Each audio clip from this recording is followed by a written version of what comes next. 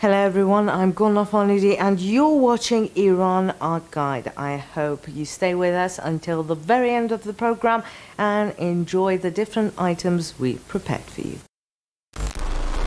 Per usual, we will soon sit down with Iranian artists to talk about how they see the world and, of course, how they express their views through the different artworks that they create. But before that, let's go back in time and lend our ears to an anecdote from the history of Iran, a story about a pioneer Iranian publisher, a woman who launched the first women's magazine in Iran back in the early 1900s.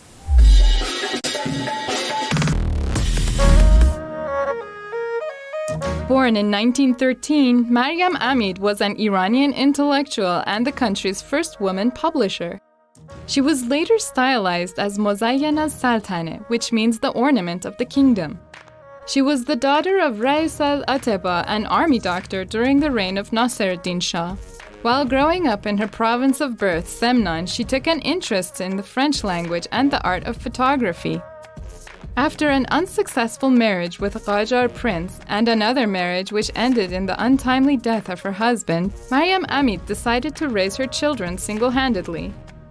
Meanwhile, she launched Iran's first periodical specifically intended for women, Shikufe. In each issue of Shikufe, Maryam Amid tried to raise awareness about women's problems. She also encouraged women to contribute to the economy and become financially productive by learning handicrafts. She is now regarded as the first Iranian female journalist, publisher, and editor-in-chief. This week's motion graphic is dedicated to a legendary Iranian filmmaker, someone whose film stood at the top of the Iranian box office for 5 years. That is truly an unbeatable record. I am, of course, talking about the 1984 Iranian war movie Eagles and its director, Samuel Khachikian. Samuel Khachikian was born in 1923 in Tabriz to first-generation Armenian immigrant parents. While growing up in Tabriz, he was often drawn to the city's now-defunct Arg Theater. As his interest in drama drew, he even got the chance to perform in the same theater. In 1943, his family relocated to Tehran, where Samuel Khachikian's artistic career really took off. It was exactly a decade later, in 1953, that he made his debut film, The Return. Almost right from the beginning, Khachikian's films proved to perform well in the box office, although he received positive critical reviews from time to time as well. His films are extremely suspenseful and deal with subject matters such as crime, violence, and of course, war. He directed and produced many bestsellers before the Islamic Revolution of 1979. But it was after the revolution that he made his most remembered film, The Eagles, 1984. The movie features the struggles of an Iranian pilot during the Iran-Iraq War to escape back to the country after his fighter jet is shot down in the enemy's land. As the movie was screened during the Iran-Iraq War, it was received extremely well by the population. Almost 20% of the Iranian population at the time watched the film. Khachikian passed away in 2001, but he would be happy to know that his 1984 film, The Eagles, is still the most viewed film of all time in the history of Iranian cinema. So our first guest of the day is an upcoming artist. He's a filmmaker, a documentary maker to be exact, Mr. Khwarazmi. Hello and welcome to the studio. It's great to have you with us. Do you want to start by telling everyone a little bit more about yourself and the history of your career? منم سلام میکنم خدمت شما. همینطور که گفتید امین محمد خوارزمی هستم. کارم به فیلم مستند میکنم. خیلی من به عنوان فیلمنامه‌نویس و خیلی به عنوان مستندساز میشناسن. توی دانشگاه فیلمنامه‌نویسی خوندم ولی به خاطر فیلم‌های مستندی که ساختم و موفقیتایی که اینا داشتن به راه فیلمسازی مستند رو بردم و هر بارم چیز جدیدی ازش یاد گرفتم و برام خوشاینده. That's very good. Okay, you mentioned that there was a turning point in your life where you moved on from script writing to documentary making. What was that turning point? خب من یه فیلم مستندی ساختم برای کار دانشگاهی و این مستند خیلی مورد استقبال قرار گرفت، جوایز مختلفی برد و برای همین سفارشات فیلم‌های مستند به من شد. فیلم اول، فیلم دوم، فیلم سوم و چون من با عنوان یک مستندساز میشناسم دیگه میتونم راحت‌تر بودجه فیلم مستندم رو تامین کنم تا فیلم داستانی.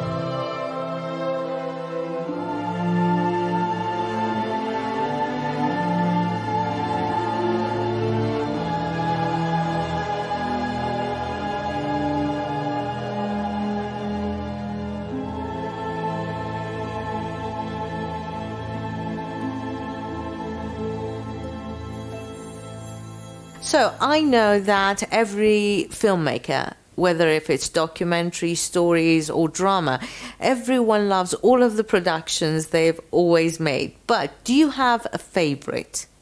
من همه فیلمامو دوست دارم. هر کدوم از فیلم‌ها یه چالش بوده برای من و کلی آموزش. توی فیلم داستانی معمولاً شما یه فیلمنامه‌ای دارید و بر اساس اون فیلمنامه میرید سر صحنه و فیلم برداری میکنید. در واقع همون چیزایی که رو کاغذ دارید و پیاده میکنید، تولید میکنید. ولی توی فیلم مستند شما نمیدونید واقعا با چه اتفاقی طرف میشید و برای همینم توش یه عالم آموزش داره، یه عالم کشف و شهود داره، مکاشفه داره و خیلی چیزا یاد میگیرید سر فیلم مستند. معمولا اینطوریه که قبل از مستند یه برداشتی دارید از موضوع و بعد از مستند یه برداشت دیگه. Okay, what kind of documentaries do you make? من توی همه سبکای مستندسازی فیلم ساختم. پورتره ساختم، مستند پورتره ساختم، مستند حیات وحش ساختم، مستند اجتماعی ساختم، سمفونی شهری ساختم و مستند فرهنگ عامه ساختم. به سبک‌های مختلف و به ژانرهای مختلف مستندسازی علاقه داشتم و دوست دارم بازم موضوعات جدیدی رو امتحان کنم.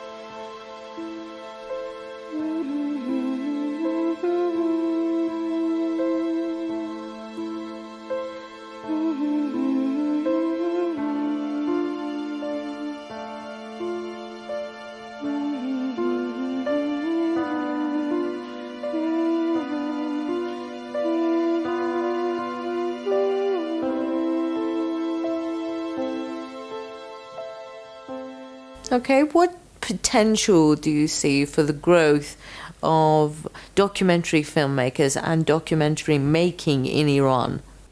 به نظرم ایران یکی از بهترین کشورهاست برای ساخت فیلم مستند چون خیلی سوژه داره. بنا به دلایل خیلی زیادی سوژه های زیادی توی ایران وجود دارن.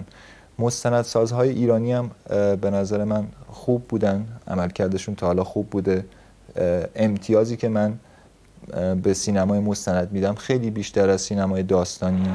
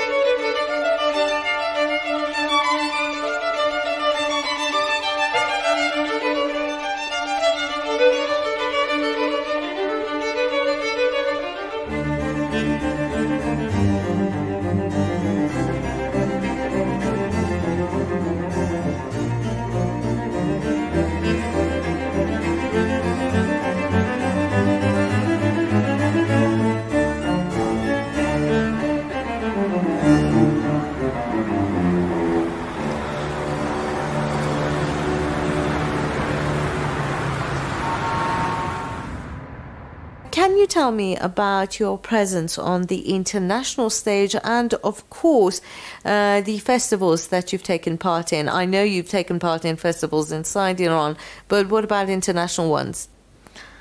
فیلم شبانکاران یه فیلم مستند سمفونی شهری در مورد تهران و در مورد شب‌های تهران از یک غروب خورشید تا یک طلوع خورشید رو در بر میگیره و این فیلم توی کشورهای مختلفی مثل کانادا، آمریکا، فرانسه به دفعات توی شهرهای مختلفشون اکران شده و بازخوردهای خیلی خوبی هم داشته. البته اینا توی فستیوال خاصی نبوده، توی یه نشستی به نام داکیومنتری نایت، یعنی شب‌های مستند، اونجا این فیلم اکران شده و بازخورد خوبی داشته.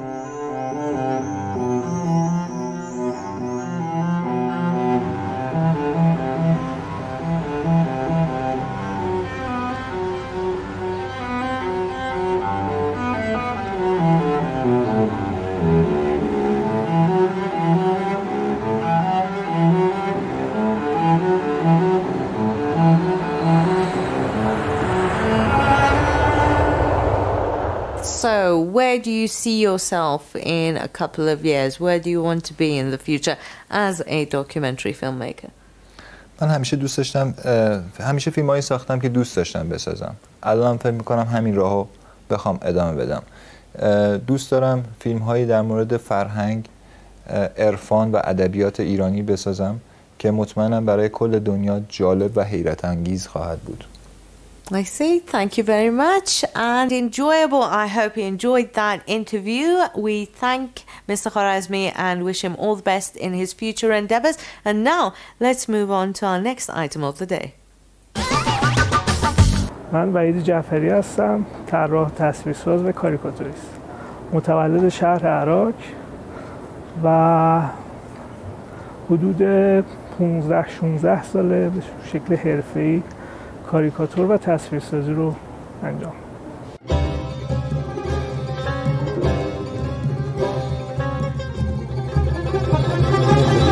من اگر از بچگی بخوام بگم اینکه از 3 سالگی نقاشی میکردم، علاقه داشتم و خدا رو شکر پدر مادرم هیچ وقت مسیر رو عوض نکرد تا اینکه من هنرستان رفتم و بعد از اون وارد دانشگاه سوره تهران شدم و از اونجا به بعد من اینو به شکل حرفه‌ای ادامه دادم. دانشگاه سوره گرافیک خوندم ولی خب هیچ وقت کار گرافیکی نکردم. علاقه‌ام به تصویرسازی و طراحی بود که مسیرم حالا خیلی اتفاقی به سمت کاریکاتور رفت.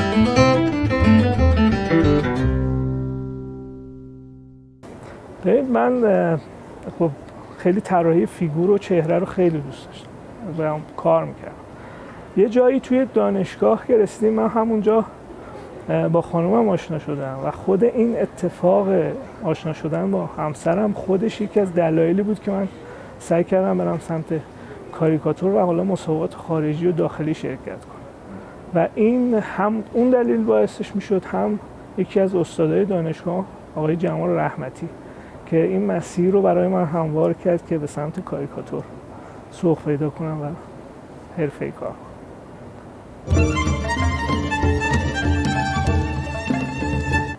ببین من حالا چهره رو از اول از طراحی و حالا رنگ و روغن و اینا شروع کردم و به مسیری که جلوتر رفتیم این تکنیکش به سمت حالا مدرن شدن و حالا دیجیتال نزدیک شد و با قلم نوری و حالا سینتیک و این حرفا کار می‌کرد و سبک و سیاق هم بیشتر این بود که توی چهره که حالا کاریکاتور چهره، من اگر یه بیسی بخوام در موردش بگم، کلا کاریکاتور یه شکلی هستش که شما قدری از طنز و انتقاد رو درش دارید و من سعی می‌کردم اون طنز یا اغراق یا انتقادی که به اون شخص یا کسی که چهرهش کار میشه رو داشته باشم توی کار، حالا با رنگ، با اغراق درش وارد کنم. یعنی سبک و سیاق کار من بیشتر تو این شیوه بود.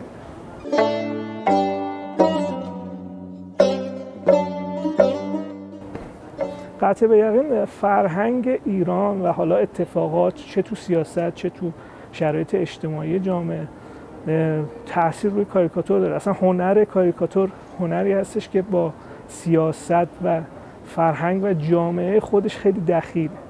من خب کارام به این شکل، حالا اگر شخصی رو که خارجیه دارم کار میکنم خب به اون شخص من زوم کردم و کار کردم، ولی وقتی در مورد شخصی یا موضوعی که به ایران ربط داره دارم کار میکنم قطعا به یقین به خود شخص، اتفاقات پیرامونش یا خود جامعه دارم میپردازم و شدیداً هم تاثیر داره اتفاقات. الان مثلا اتفاقاتی که دور و بر ما هست و چه تو سیاست چه اتفاقات، اینا همه میتونه توی کاریکاتورایی که من یا کاریکاتوریستای دیگه چه قدیم چه جدید بوده باشه تأثیر داره و شدیداً هم میتونه اون مسیر رو عوض کنه و یه مسیر دیگه ای بره.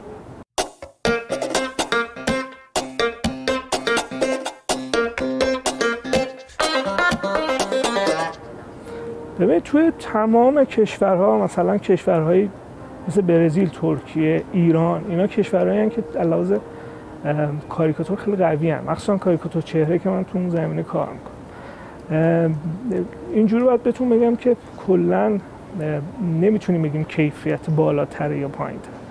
فقط توی ایران رو میتونم بگم که خیلی آدمای یا هنرمندای خیلی مستعد و خیلی خلاقی توش هست، جوونها، حالا حتی کاریکاتوریستای قدیمی خوده. نمیشه اینو گفت، ولی اینو میتونم بگم که هنرمندای ایرانی خیلی فعالن. یعنی توی جشنواره‌های خارجی، جشنواره‌های داخلی خیلی هم تعدادشون زیاده، هم اونایی که کارشون خوبه واقعا زیاده. ولی ضعفی که میتونه توی ایران باشه اینه که خود مطبوعات که اصلا کاریکاتور وصل و زایده شاید مطبوعات میتونه باشه، خیلی خود مطبوعات یه خورده کم رنگ شده. حالا شاید به خاطر رسانه‌های دیجیتال باشه یا هر چیز دیگه، این فضا رو یه خورده کمتر کرد.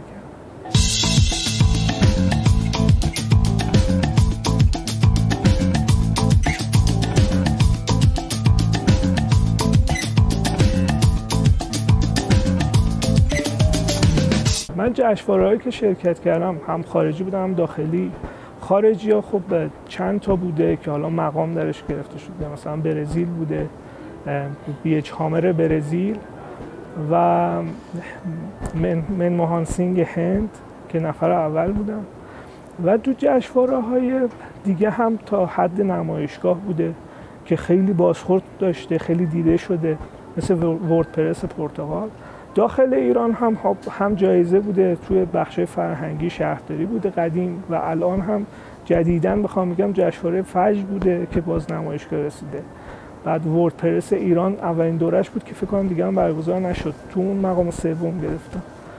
تعداد جشنواره‌ها خوب بوده که من تونستم جایزه بگیرم، ولی چیزی که برای من داشته خب دیده شدن زیادی بود. بعد از اون اتفاقها و جایزه گرفتن‌ها اون دیده شدن اتفاق افتاد و حتی من به سال 2009 بود که به عنوان هنرمندان فعال در عرصه خارجی جایزه گرفتم از طرف خانه کاریکاتور و به این شکل بوده، خیلی تاثیر داشت.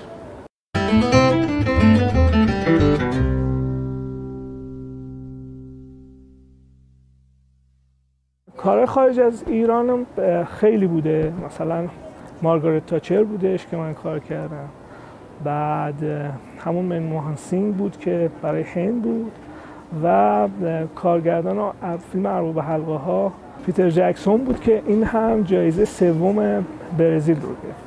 اینا خیلی خوب دیده شده.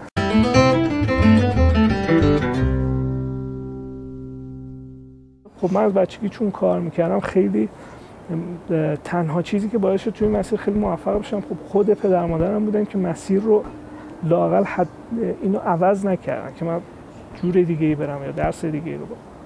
و توی مدرسه هم همیشه علاقه داشتم، استادا رو کار میکردم، معلم‌ها رو کار میکردم، سرشون کتک خوردم خیلی. اون مسیر باعث شد که من حالا تو دانشگاه هم اینو خیلی بهش علاقه داشته باشم، ادامه بدم. بعد از اون حضورم همسرم بود که باعث شد من خیلی حرفه‌ای‌تر اینو دنبال کنم و چند تا از استادا که واقعا جا داره ازشون تشکر کنم، مثل آقای جمال رحمتی که ایشون هم آشنایی باشون باعث شد خیلی توی این مسیر بتونم موفق‌تر باشم و در کل راضی بودم توی مسیر. خیلی هم اون قوه تخیلی که تو ذهن من بوده و می اومده روی کاغذ اتفاق افتاده، هم اون نقدها و طنزهایی که شاید خودم می‌خواستم درباره جامعه بگم، درباره فرهنگ خود ایران میگم یا اتفاقات ایران بگم، سعی کردم اینا رو پیاده کنم. از این لحاظ این مسیر و کاریکاتور باعث شده بتونم یک تریبونی باشه واسه خودم که بتونم ایده خودم، تفکر خودم و نقدهایی که شاید به جامعه دارم رو بتونم بگم.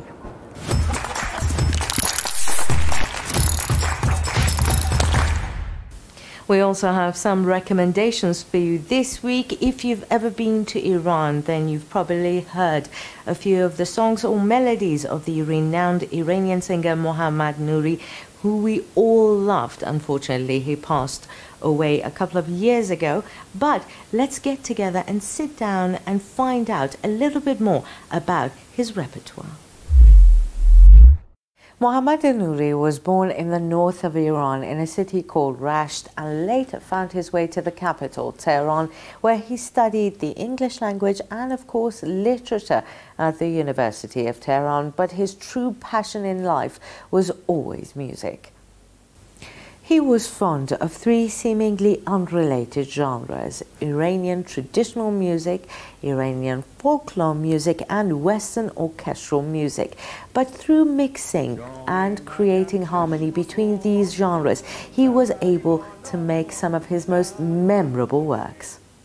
His most iconic song, Jane Maryam, which was composed by Kampiz Mojdei, is of course certainly inspired by northern Iranian folk music, but is arranged for orchestral performance.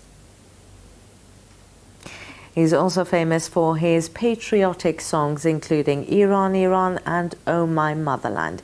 If you want to get a taste of his music, then we recommend that you listen to Nouri's last album, Everlasting Airs, the songs of which were composed and arranged by Mohammad Sadir. And that's it for today's edition of Iran Art Guide. I hope you enjoyed the different items and found them informative. Until next week, take care, God bless, and bye-bye.